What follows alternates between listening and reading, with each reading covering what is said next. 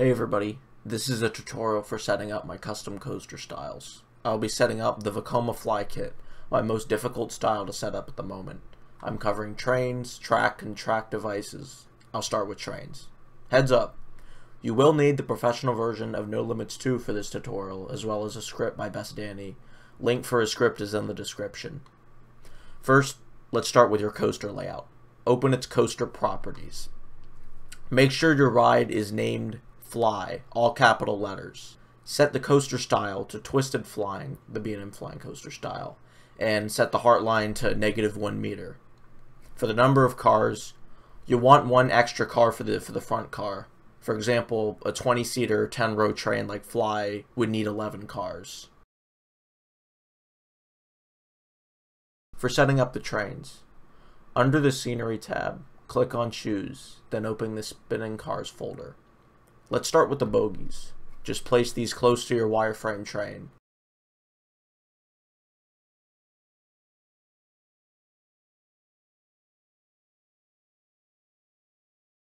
The zero car is set up the same way. However, for the actual cars, we need to number them. Double-click on each car object and fill in the car number.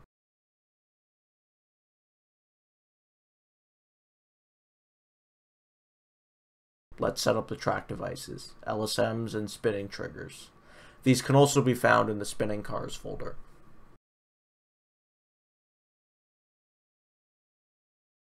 For the LSMs, place this object at the start of your launch section.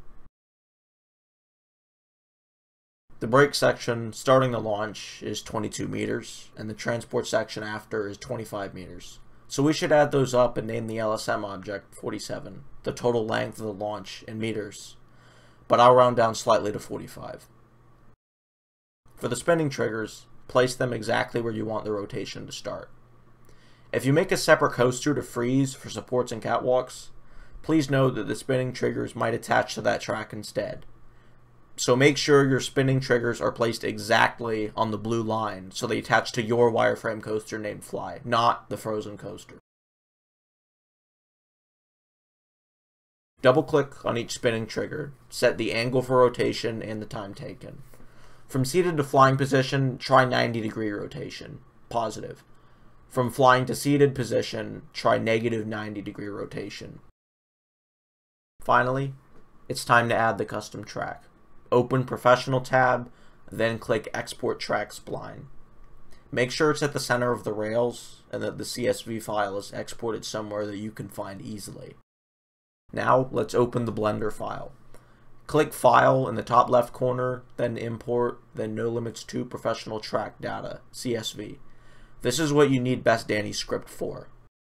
After importing the layout, you should see it as a black line within Blender.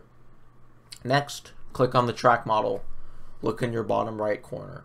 Scroll down, and under Curve Object, left-click on the eyedropper and select your coaster layout. Now, scroll up and increase count until your entire coaster layout is covered. Here I just left-clicked and moved my mouse to the right to increase the count.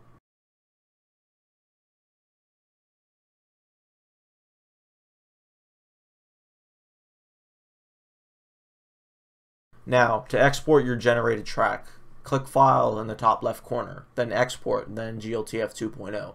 Make sure your export settings match these. Time to add the generated track in-game.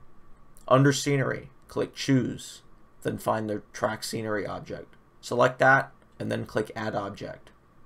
Now, double-click the track object. Set its position to X0, Y0, and Z0, the origin. Alright, that's everything for setting up my F.L.Y kit. Setting up all of my custom tracks is the same process as this one. However, with most of my trains, you don't have to set the car number. If you have any further questions, feel free to contact me here or on Discord, KW6's Theater, #8572.